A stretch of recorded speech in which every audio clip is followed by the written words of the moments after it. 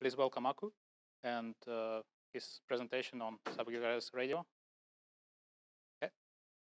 Yeah, good day, everyone. My name is Aku. I'm Chief Technical Officer in Flipper Devices, and today we will speak a little bit about SubGHz radio. What is Flipper Devices? What is Flipper? This is Tamagotchi for hackers that we've been developing for 3 years already, and me and my team gathered a lot of different things, a lot of insights on how different protocols structured, how different systems built, and reverse engineered a lot of them. So today's agenda is, so we'll talk what is SubGHz in general, what is physics behind the SubGHz, what is radio, what kind of hardware we will need, what kind of hardware is available on the market, what you will be using or what you're already using and don't understand and don't yet know that it's SubGHz, but you will learn it. Then we'll talk a little bit about protocols, about reverse engineering for those protocols and systems, about a little bit insight on pen testing and how you should structure your work when you're analyzing those systems. So let's start with what is SubGHz.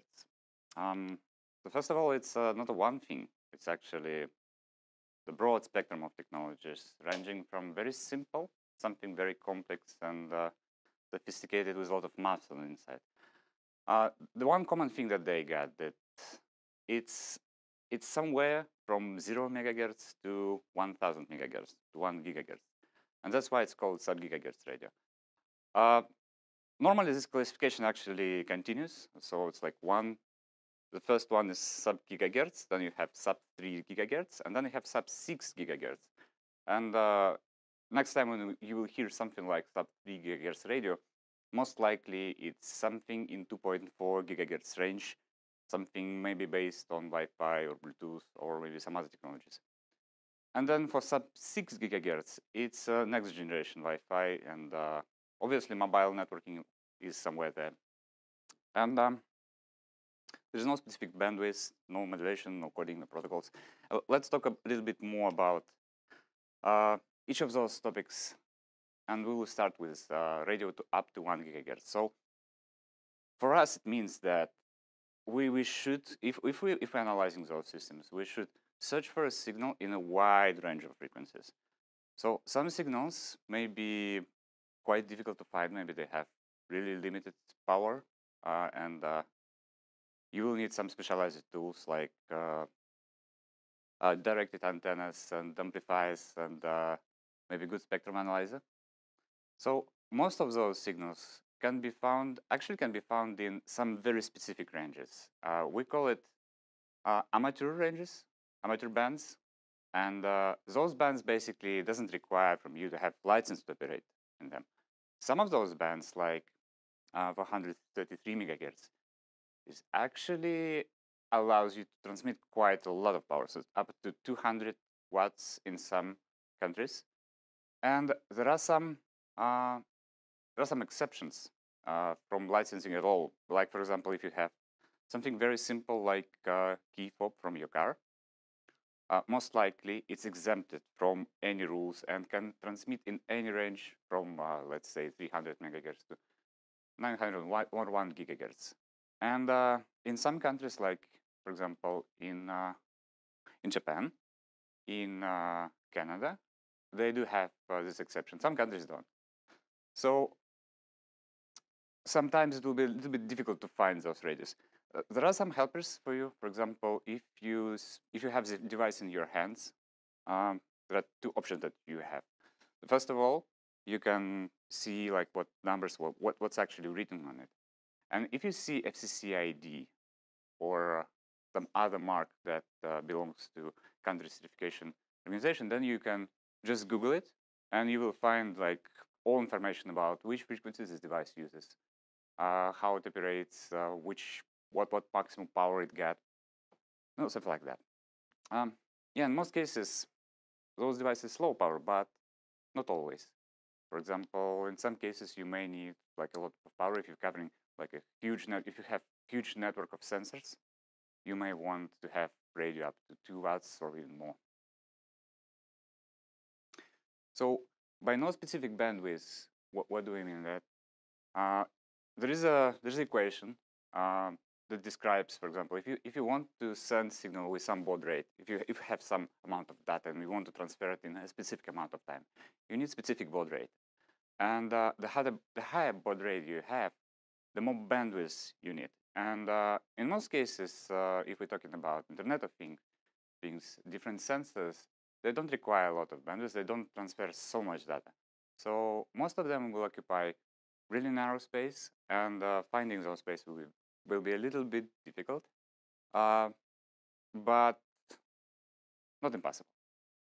So also there is no like channelization rules. For example, if we're talking about Wi-Fi or Bluetooth, you have like a strict channel map, and you know that device cannot operate on like a channels other than describe it in original documentation.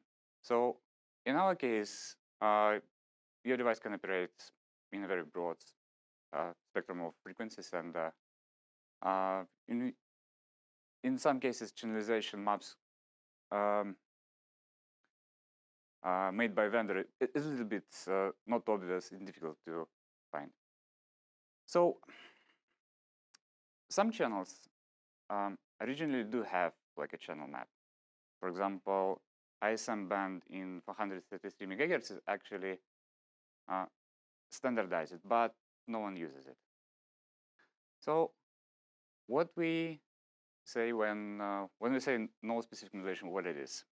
So in order like to pack your signal, you have some carrier, and then you need to modulate it to send your signal. So basically you have your data, you have carrier, you combine them, and then you have your radio waves bringing your signal to another point where you receive it. So, and there are like a lot of different types of modulation. Some of them are very old, like Bluetooth shift keying or on-off keying. They're very simple, but basically on-off transitions. You have carrier or you don't have carrier. And some of them are quite sophisticated. If we're talking about Internet of Things, so in most cases, those transceivers are designed to be simple, reliable, and they don't use complex simulation types that we use, for example, in Wi-Fi or in LTE or 5G.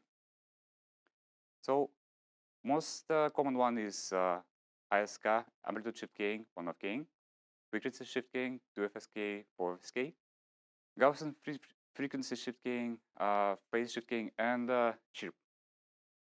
Chirp is one of the most interesting ones. We'll talk a little bit more about it a little bit later. So, and when you have like bit stream that actually coming into modulator and coming from demodulator, also there are like a limitless possibilities how you can encode it. The most common one is non-return to zero level or non-return to zero mark, and Manchester code. So you will see how it's, so when you reverse engineering protocols, you usually can see that, for example, if there's one type of coding or another type of coding, and it's not very difficult to understand. So, and no specific protocols. So a lot of devices on the market invent their own. They don't reuse something that's like things like Ethernet. They don't reuse anything like that. Some of them are designed to cover big ranges, big areas, and they do have additional layers of protection, checksums, error correction code, and things like that. And some protocols are actually one way. So there's only one transmitter, one receiver, and some protocols actually have a dialogue when you have some payloads coming back and forth. So, and there is a new generation of protocols, including LoRa, which actually trying to build like a huge mesh networks.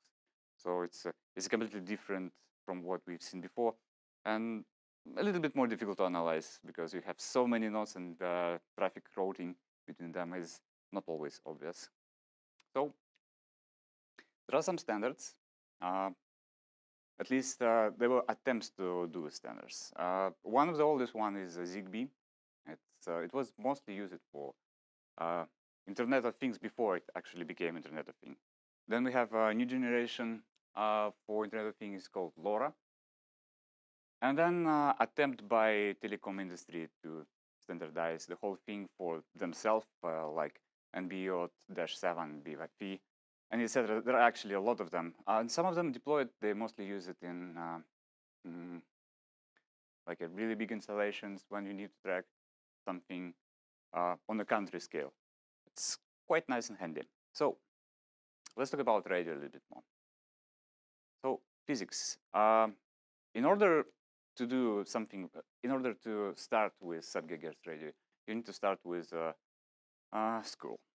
Actually, what is radio? Radio is waves, but what kind of waves?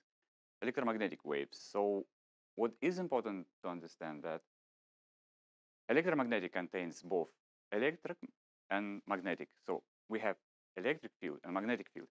And it becomes important when we come to the radio of some specific types of radio. For example, if you're talking about UHF or FIP tags, they have coupling, and they use both magnetic part of the coupling and electromagnetic part of the coupling. And when you're designing, when you like choosing antenna, you need to understand like which type you need. So this is really a huge topic. I will be unable to explain it to you, but it is just something that you can learn by yourself. So let's start with antennas. We need to receive, so we have some system that we're trying to analyze, and we want to receive its signal. So in most cases, those systems use either monopole or dipole antenna. Some systems that are made handheld, they usually have PCB antennas on the inside. But they always have antennas. There is no devices that operates in SubGHz without antenna. So first thing that you can try when you're analyzing the device is to check its antenna, like what type it is. And if, for example, you can measure the length, you can say what frequency it was designed for. For example, most of those antennas are designed for quarter of the frequency length. So if we're talking about 433 megahertz, so antenna length will be something like 17 centimeters. So also there are other types of antennas that are a little bit more difficult to find on the boards, like ceramic antennas. They mostly use it in higher ranges, like 900 megahertz and upper. And there are some flex PCB antennas that may be mounted somewhere on the housing on the inside, and then you have a wire that goes to your board. So about antennas, we can say that they vary by application. So what it means is depending on what kind of network you're building with this SubGHz radio, you may want to choose different types of antennas. So if you know that, for example, your device is somewhere on the edge and you have in the middle of this area your, let's say, base station, you want to use directional antenna. You don't want to use omnidirectional antennas. And is it like omnidirectional? Is it trying to communicate into different directions, or it's trying to communicate into some specific directions? And when you see that, you can try to like analyze how can where I should stand in order to get this signal. It may come handy in some cases. So bandwidth, some antennas design it. So if we're talking about high bandwidth, we may want to have a high gain antenna. And those most likely will be directional. Those most likely will have some specific structure. And you also can spot it.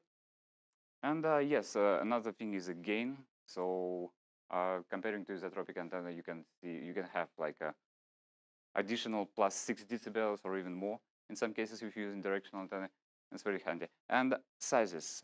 So some devices are really portable. So for example, Flipper is portable, and antenna that we're using is actually helix antenna in a very compact form. So, and I guess that's it for antennas. Let's talk about next topic. So in order to send something, we need carrier. And in order to have this carrier, we need to synthesize it. And we have some options. For example, the most simple one and the oldest one is RC, is a resistor capacitor circuit, or LC, inductor capacitor circuit. And those are in purely analog domain. And the problem with them is that they are not very stable, and that's why you will be unable to find those in the modern devices. So most likely you will see some kind of crystal oscillator. And the most popular transceiver that you can buy for a penny on AliExpress will be just a crystal oscillator with a circuit that actually pumping, and that's it. And the problem with those crystal oscillators that they usually have one and only one frequency, and they're not tunable, or they're not, you cannot change the frequency in the software. So, and in order to get rid of this problem, we invented another thing that called phase locked loop oscillators. So basically, they took your crystal oscillator, and then they multiply it, and then divide it, and basically you can choose like what frequency you want just by sending it proper commands in software, and then you have any frequency that you want. And most transceivers that you will find on the market right now are actually using some kind of phase locked loop synthesizers or fractional end parallels. And totally new topic, or not like super new, but we have software-defined radio, and there is a very specialized kind of software-defined radio where you have like digital to analog to digital converters that can do, let's say, 6 gigasamples.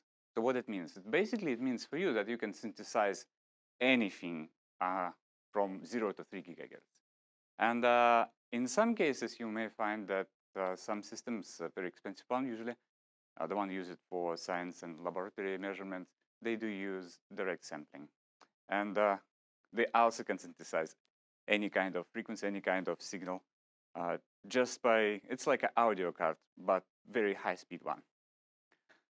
So, modulations. So when we're talking about amplitude shift gain, so what it is. So basically, oh, I have nice pictures. So basically we have carrier, and then we have our signal. It's usually, and in this topic, we will talk only about the simplest version of those modulations that use like one line input. So basically it's 0 or 1. The more complex types of modulation actually can encode multiple bits at the same time, but we're talking about the simplest one. And if you have, and you can see that when we have 1 at our input, we can see the carrier. And when we don't, there is no carrier. And a little bit more complex option, when we have amplitude shift gain, so it means that we like a changing amplitude. So you will see some kind of amplitude here, but usually much lower.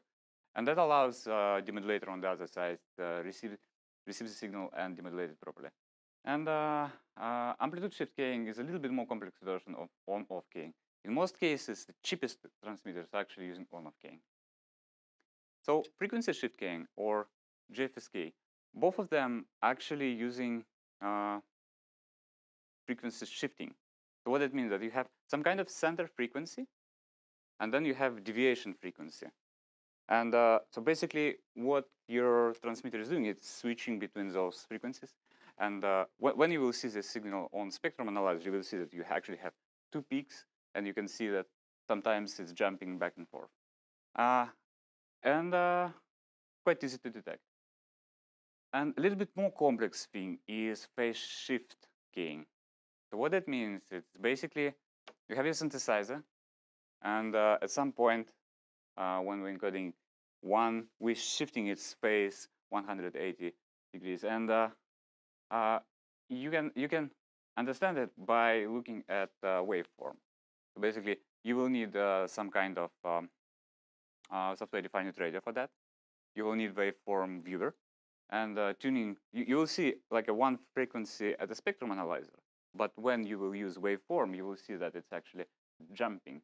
So the phase is jumping. There are more complex versions of PSK, but usually they not use it in SubGHz radio. And LoRa, that's my favorite one. It came from birds. It actually came from, not from birds. Originally, we started to use it in in military equipment, in radar equipment. So basically, sweeping frequency allows you to track things, and it's not susceptible to Doppler effect. And that's very important in some cases. And the birds is actually using same kind of modulation. You can see the chirps that goes up and down. It's much easier to detect those signals. And you will not believe that it's actually allowing you, using chirp modulation, allowing you to extract signals below the noise floor.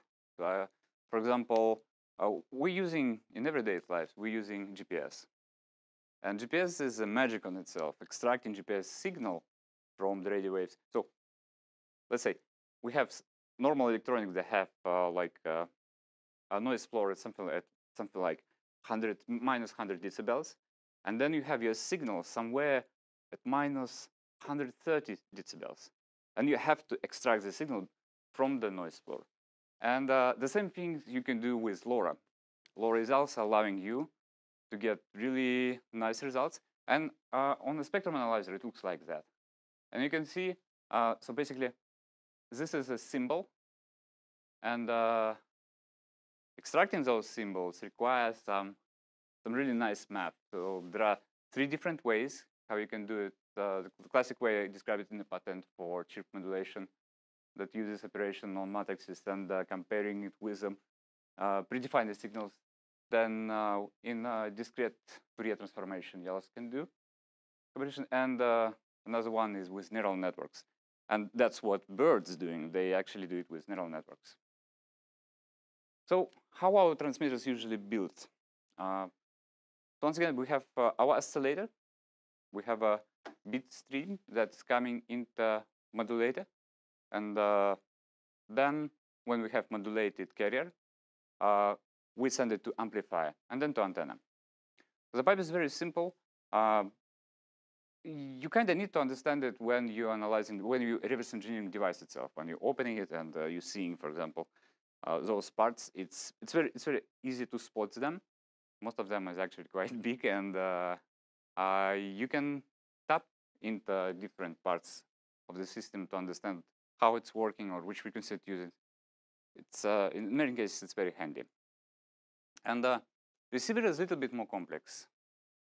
So there are different types of receivers itself. We will talk, and when we're talking about modern one, we're mostly talking about the one that uses SubGHz routing structures. And what is SubGHz routing? It's basically you have your antenna, you have your signal, you have amplifier. Then your amplified signal goes into mixer. And the frequency, the tuned frequency that you want, it also goes into mixer. And what it allows you to do, it basically allows you to get intermediate frequency, then filter what you don't need, then amplify it, and then you do the modulation. The pipe is quite simple, and then you get bit stream that you can decode somewhere on your microcontroller. So what kind of hardware is available right now? What kind of hardware that we will need for development and reverse engineering? So we'll talk about radio for a penny, so the cheapest transmitters that cost almost nothing. We will talk about transmitters, receivers in purely an analog domain that doesn't have anything digital on its side. And then we'll talk about transmitters, receivers in a digital domain that mostly uses software-defined radio architecture on the inside, and some of them is actually exposing this software-defined radio to you. And we'll talk about development tools and software-defined radio itself. So the cheapest one that you can find is actually costs you something like 15 cents, 20 cents. Obviously, it's maybe it's kind of good for testing purposes, but not for production use. So transmitter itself is a really simple. It's a crystal oscillator that tunes on one and only one frequency. It's not very stable though. So, but you can use it. It's kind of okay.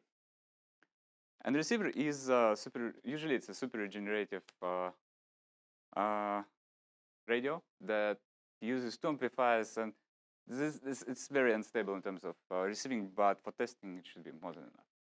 Better option is actually to use SubGHz routing, and you can see that actually both of them got crystal oscillator.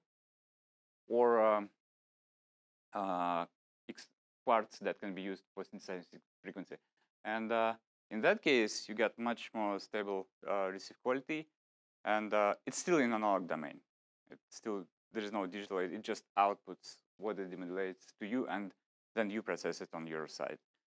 So, and like the latest generation, it's usually integrated transceivers. They have both receiver and transceiver and transmitter, and a lot of different things on the inside. For example, usually it's got a driving circuit for crystal oscillator. So you have, for example, 25 megahertz crystal on the outside. And then you have fractional PLL on the inside that synthesizes any frequency in the range of, let's say, 300 megahertz to 925 megahertz for CC11.1. And also, this thing got software-defined radio on the inside. The problem is that it's not exposing it to you. Basically, all demodulation and packaging is done on the inside. So it is processing thing in the digital domain in software-defined radio, but outputs to you only decoded data. And it's got modem on the inside. So basically, it thinks. So instead of you creating payload with preamble or proper coding, checksums, it can do it by itself. And it got nice interface like SPI 8OC or UART, so you don't have to think about complex parallel buses and things like that. So in case if we want to develop radio, not to reverse engineer, but develop radio, what we need? Like one of the most important instruments for radio is vector network analyzer. It allows you basically to analyze what happens in your radio path. It allows you to analyze if there is impedance mismatch in it, and kind of handy tool for prototyping different components when you want to understand if they're working together good or not. Then most important thing in the field work will be a spectrum analyzer.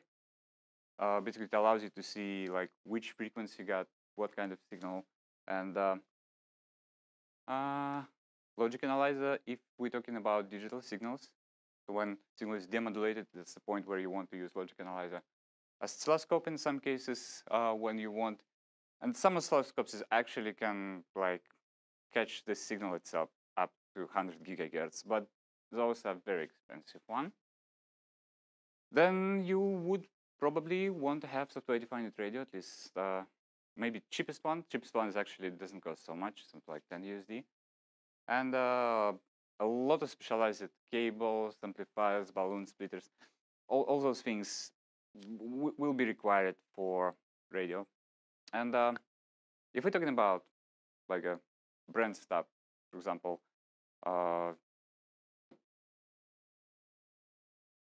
things by HP or maybe National Instruments or maybe K-Site, that will cost you like a lot. So the stuff that will allow you to analyze frequencies up to, let's say, 10 gigahertz will cost you 40K USD or even more. And there is no upper limit. For example, if we're talking about millimeter waves, it will cost like $1 million. And since we are not developing such devices, we may want to have something cheaper. And there are a lot of devices designed by open source community, open hardware community, like OpenVNA, LibreVNA. Both of them cost less than 100 USD. Then spectrum analyzers. For spectrum analyzers, you can use, let's say, Hacker F1 is actually a good one for a beginner. It gives you pretty wide range and a lot of capabilities on the inside. And yeah, AliExpress is actually quite good in terms of finding cables, amplifiers, balloon splitters, and etc. So, software-defined radio. Cheapest option available on the market will be RTL SDR. Originally, it's built on the chip that was designed for digital video broadcasting. Basically, it's a receiver that receives digital video broadcasting signal and then gives you it in demodulated form. It actually gives you a picture. But at some point, people found the community found that it's capable of giving you raw IQ data from SDR part, and they started to use it for software-defined radio. It's just a 10-15 USD. You can buy it almost everywhere, and it gives you 3 megahertz bandwidth. It's not much, but more than enough for finding sub-gigahertz signals. And it works in quite broad range of frequencies, from 500 kilohertz to almost 2 gigahertz. The next step will be HackerF. HackerF is this thing. Originally, it was designed as a proof of concept project for attempt to reuse some consumer grade hardware for software-defined radio. You may remember that somewhere it was 10 to 12 years ago, there was another standard, not only LTE, but another standard called WiMAX. And WiMAX was pretty much the same, and there was one vendor, Maxim Semiconductors, who been designing transceivers for WiMAX. And they designed it to be, so it's basically software-defined radio. And those guys decided to use it for like regular tasks. And obviously HackerF, since if we're talking about WiMAX, it's actually got some very specific frequencies, and it's not tunable into the whole range from 1 megahertz to 6 gigahertz. So HackerF designed a very elegant solution when you're shifting regions from different regions into the region that actually possible to capture with this chip by this vendor. So it's a little bit more expensive, something like 120 USD. And if you will add the PortaPack, so PortaPack is basically the hat that allows you to throw away computer. You don't need computer. You can do like recording, viewing on the device itself. And it also adds batteries, so you don't have to worry about power source for the whole thing. The whole thing was supposed to be like 200 USD, and it's fully autonomous, and it gets its own problems. It's open hardware, open software. Obviously, we'll have to learn how to flash it, how to update it, things like that. And it's not always trivial. But reward is actually quite good. It's really flexible. And with quite high bandwidth, it allows you to capture almost 20 megahertz of the signal. That's a lot. And then, what's most important, it's not only receiving signal. RTL SDR is only receiving signal, but also allows you to transmit signal. And then it becomes handy when you not only want to capture and analyze things, but you also want to mess with it. And then we go to the completely next level. So there's one specific vendor, analog devices, very famous semiconductor manufacturer, and what's most important, they are the one and the only who designing front ends for software-defined radio. And they're doing it really good. Like the cheapest option that you can find with analog devices is USRP B series, B200 series, and mini series. And they actually allows you to capture 50 megahertz of bandwidth in a range from 60 megahertz to 6 gigahertz.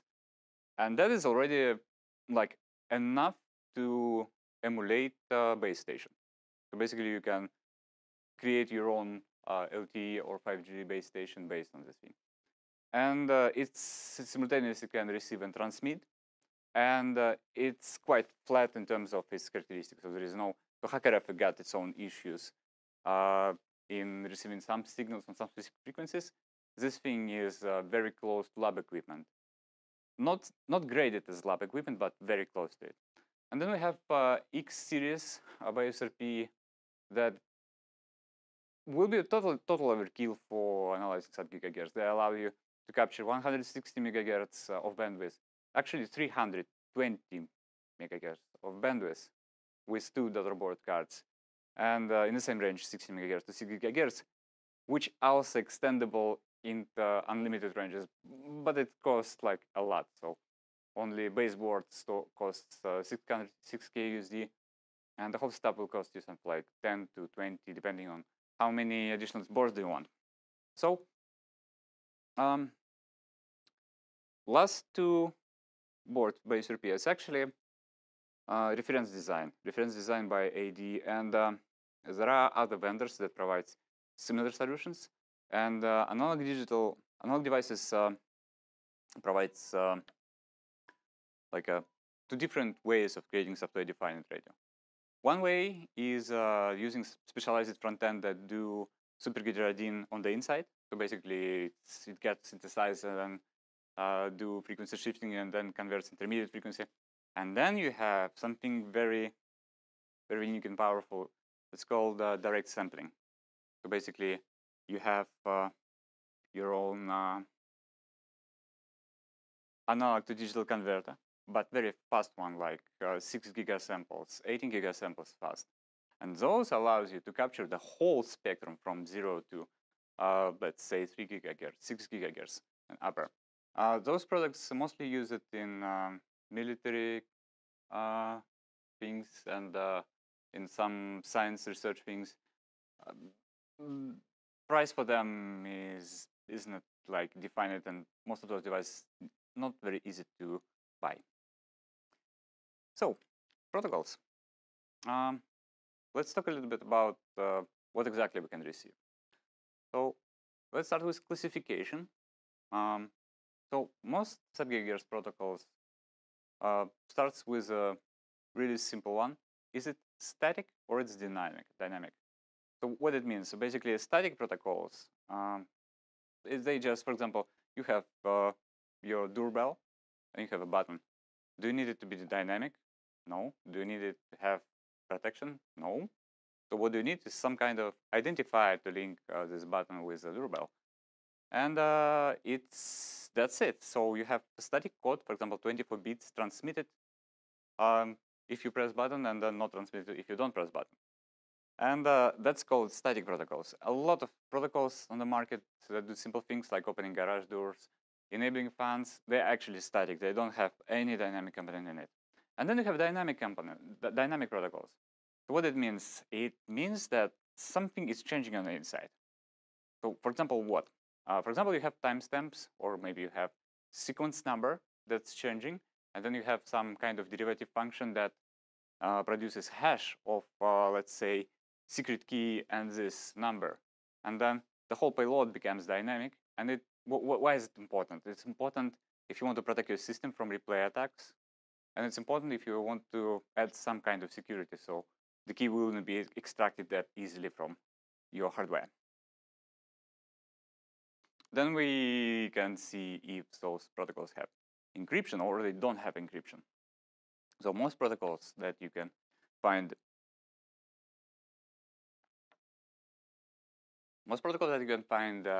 on the market for simple appliances, they don't have encryption at all. Basically, they don't need it. But in case if it's car, so most likely you want to have encryption. You want to have it secure. You want to be at least somehow unbreakable. And the most complex protocols in the market also two-way communication. When one side, for example, initiates like, I want to open the door, give me, for example, something that I can sign and then send you back. And then you can verify that it's me that sent this payload and signed it. And most advanced car alarm systems, they actually build in that way. Also, if we're not talking about house appliances and cars, there's a lot of things in Internet of Things area where you have protocols that actually do like a lot. You actually have a full stack, starting with the transport layer, then you have IPv6, and then you have routing level, and the whole thing is actually becoming a little bit more complex. So common protocols, what we can say is common. So one of the most popular is Princeton. It's basically a static code protocol where you have 24 bits of payload, and the last 4 bits or last 8 bits, for example, in many cases, just assigning for buttons. Basically, those bits are buttons.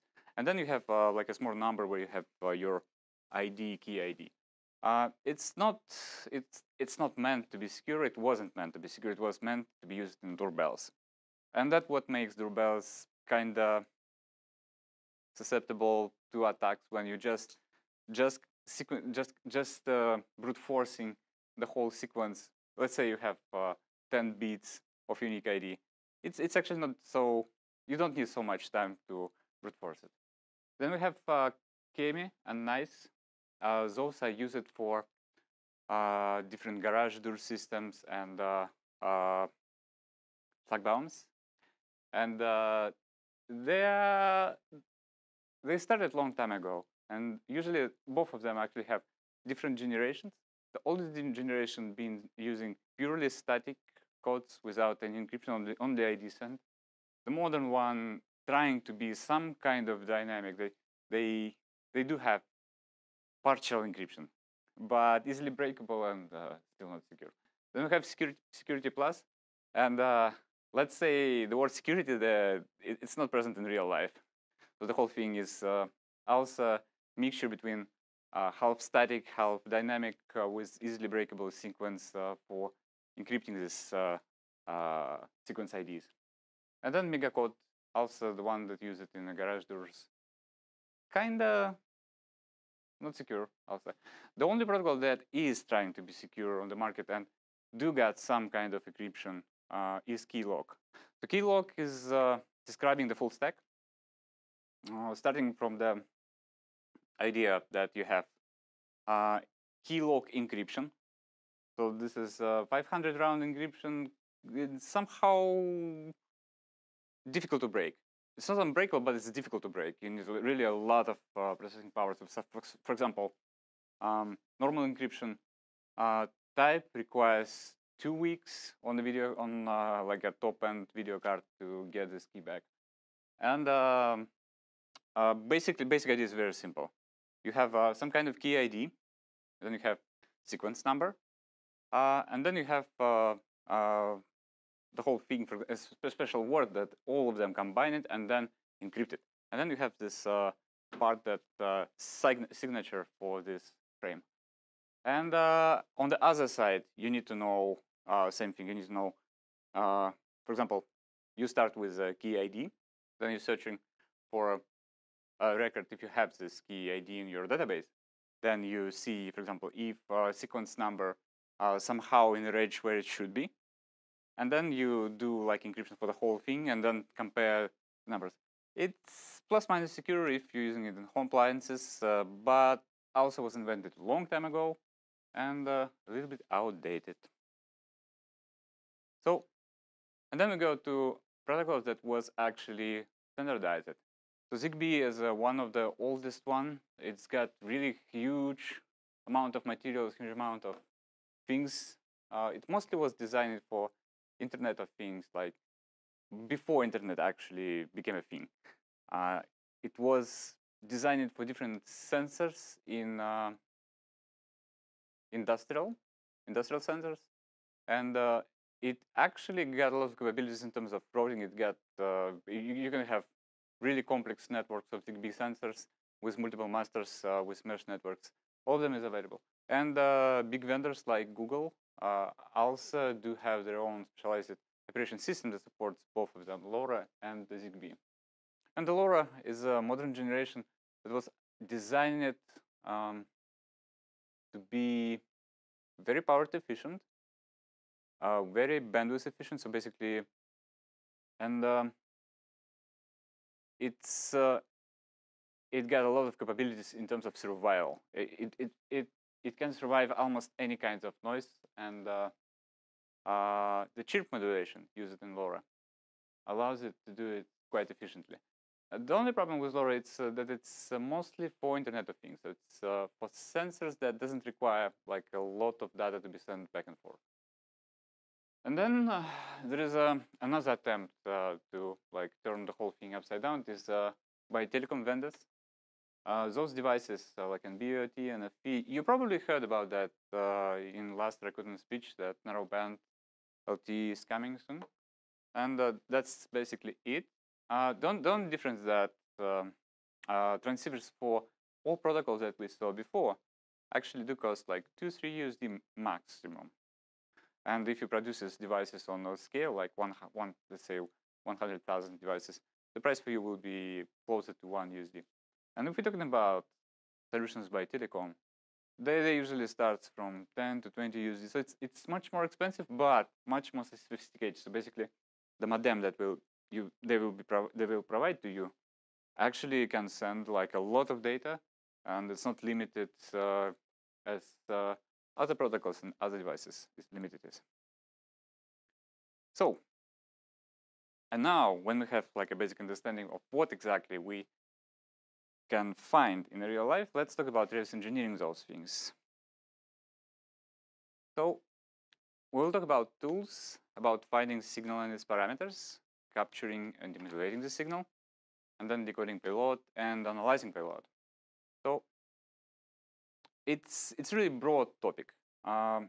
In general, today's presentation is not like a full complete guide that will be usable from the beginning. You will need some additional knowledge. You will need to find them.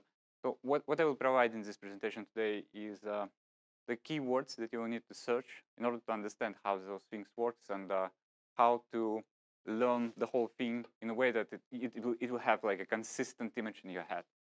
So once again, let's start with tools. If we're not developing things, we don't need, let's say, vector network analyzer. And we don't need like a lot of other development tools. What we'll need is a spectrum analyzer, software-defined radio or transceiver that allows you, some kind of transceiver that allows you to listen some specific frequencies, some specific type of modulation. And you can use Flipper Zero for that, or you can use HackerF or any other tool that's available to you. So in terms of software, what we'll need? One of the most popular is Universal Radio Hacker. It's the software written in Python. It's with nice UI. It allows you to capture, with software-defined radio, allows you to capture the signal, and then try to apply different kinds of demodulators and get the payload from the signal. Quite nice. And then you have like a whole spectrum of software-defined radio tools. We have at least 2 different stacks. Like it's a really huge frameworks that allows you to build pipeline of processing radio from different blocks. So it's a POTUS SDR and the GNU radio. Then we have like UI tools like Cubic SDR.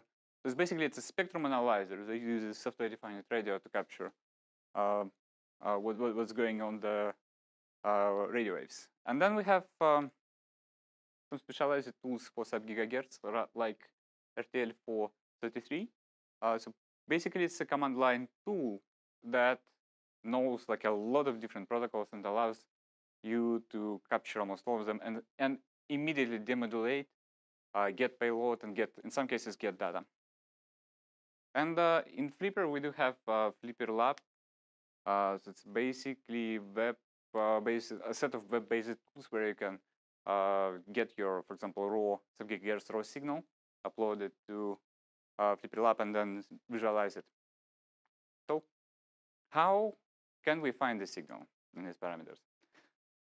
As I mentioned, for all devices on the back, including Flipper, you have FCC ID. So FCC ID is a public database of all devices being certified for United States. And it becomes quite handy because, I mean, the United States is the biggest market, and the most devices you can buy is certified for that market. And you can find in FCC ID like what frequencies this device can use for transmitting or receiving. And you can find even parameters for those different types of modulation. For example, if you have frequency shift gain, where you have like a center frequency and deviation, you can find like what deviation by seeing those graphs. And it becomes handy because if you don't have software-defined radio, you will need this information to properly configure your receiver. So what else we will need? So once we have, for example, if we don't have those information, if we don't have FCC ID, what we can do? We can use a spectrum analyzer, and we can find the signal, find how it looks like. So for example, if it looks like just a one straight line with dots, so most likely it's on-off keying. If we see like a line, 2 lines, and jumping back and forth, it's frequency shift keying. And if you see, oh, we're almost in the end. Yeah, so the general idea is check spectrum analyzer, check how it looks like, and then choose parameters and feed it to your receiver. So capturing includes like configuring your receiver but with parameters that you found in the previous step. Then recording all possible kind of signals. So record as many samples as possible. You will need them to analyze it further. And then demodulate it into bitstream. So on the next step, what we do, we apply some kind of line coding to decode the payload from this bitstream. And then you do analysis, like see the structure, sizes. So usually have preamble, and then you have ended. In some cases, you have some static bits that always present. In some cases, you have like a serial numbers inside of this payload. So you can kind of cast the part of the payload into hex and see if it's matching to device number. Then you have ECC, CRC. All of them is kind of findable there. Counters. If you have devices with the protection from replay attack, they usually do have a counter that increments every time. And then you have, if you're talking about weather stations, they have a sensor data. So if you know it's kind of 20 degrees Celsius, you can try to find it inside of the payload. And button numbers, also things that can be easily read from that. So if you're talking about pentest, we have a couple different additional type of attacks that we want to do against the system. So the simplest one is jamming. So basically, jamming is using jammer against some frequencies. So what is jammer? Jammer is a frequency generator with a powerful power amplifier. And basically, it's kind of trying to erase your signal from being. And when it's important when you design a system that about security. For example, alarms, home alarms. And if your home alarm doesn't react on jamming, then it's badly designed home alarm. And most systems on the market is actually badly designed. They do ignore if sensors not replying in time or if sensors not transmitting anything at all. So what else we can do? Since we do have ability to record signals, we can try to replay them. For example, you have car and someone is opening it and you record the signal. And if system accepting this replay attack, then it's purely designed. Then you should fix it. Then brute force attacks. Basically, if you have limited spaces for ID, you can just go one by one and find the number that will open the door for you. Also something that's easy to implement and quite useful. And then a lot of types of attacks that are actually protocol specific. So you have to understand what kind of thing inside of this protocol. So a couple of things to look at is service packets, authorization packets, how they handle it, are they brute forceable, and how can we mess with it?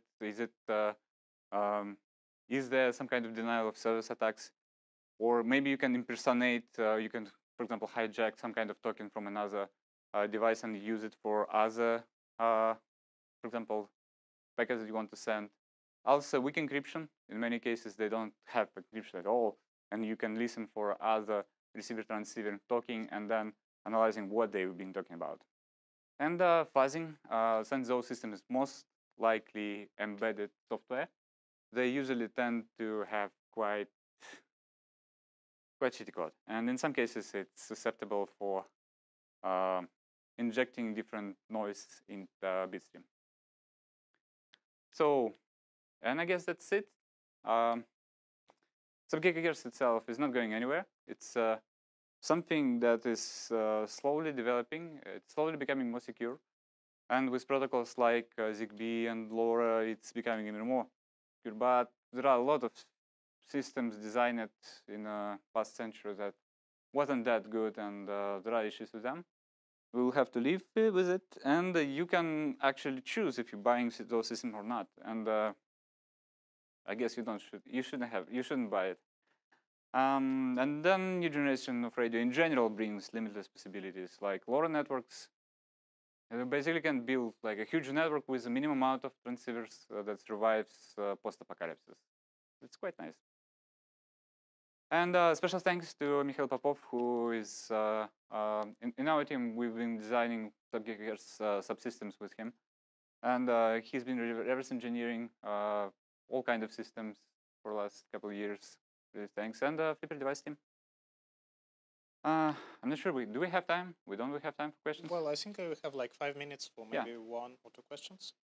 So, anyone? Questions and answers. Anyone? Yeah, guys? No questions? Yeah, okay.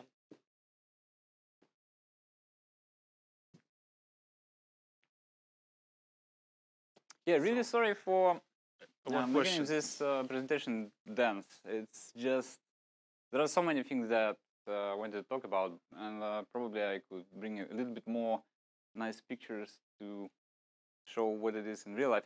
So, but this presentation will be available after we finish, and you can use it as a set of keywords that you need to search in order to get like a whole picture of SubGHz. So the question was, why the SubGHz range was chosen for the presentation?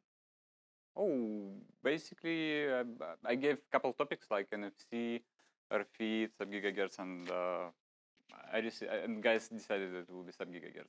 Yeah. And that's something that I mean, I'm only covering topics where I'm kind of topics that I understand. So last 3 years I've spent designing Flipper and SubGHz and NFC RF.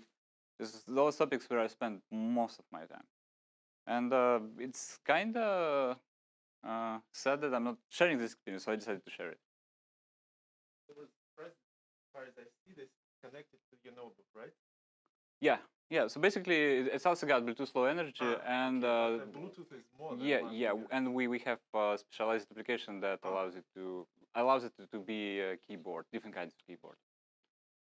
Yeah. Anyway, we can also have like another topic if Aku would like to join us later.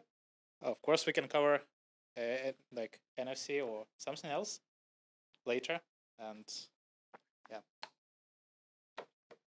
So in case Thank you you, guys are everyone. interested, Just one small question. Thank you for presentation. It's so like inspiring and everything. It's so like new for me also as well. I have like a really like non-technical question. How to get one Flipper Zero in Japan? Japan, yeah, that's one of the complex topics for us. We are looking for a partner in Japan who will do like a sales in it, but no one wants to. Yeah, we're planning to open the shop for the rest of the world closer to New Year. So we're currently solving problems with logistics because not all countries are easy to ship. Some of them like do have a lot of problems with customs in terms of they require a lot of certifications. So Flipper itself got all certificates that needed for Europe, United States, America in general. But the rest of the world is a little bit, and we also have certificate for Japan. So device itself is fully compliant with Japanese laws. But the problem is that we need some kind of partner who will do the shipping, last mile shipping.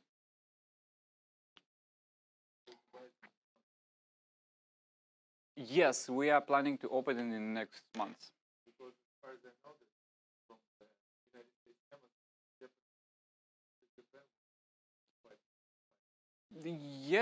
then this option will be available then. Currently, we are accumulating flippers in United States warehouse for New Year sale, holiday sale. So it will be open. So Amazon, Flipper shop, they will be open for United States. And if you're saying that they do ship from United States to Japan, then it will be available. I don't know how to take the work inside Amazon.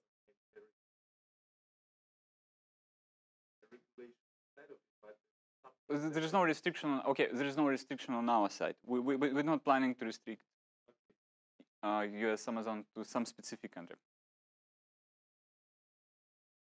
Okay, so unfortunately we don't have much time, but thank you, Aku, and Yeah, thanks everyone.